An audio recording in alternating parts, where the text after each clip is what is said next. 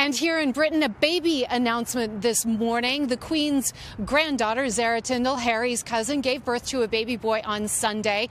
Her husband, Mike Tindall, said there was no time for the hospital guys. He grabbed a gym mat from the gym, put it in the bathroom, and that's where she gave birth, on the bathroom floor. Wow. Back to you guys. I didn't see that coming. Royals are just like us. No. Thank you, Kelly. Took a turn. Kelly, thank you so much. Hey, thanks for watching our YouTube channel. Find your favorite recipes, celebrity interviews, uplifting stories, shop our favorite deals, and so much more with the Today app. Download it now.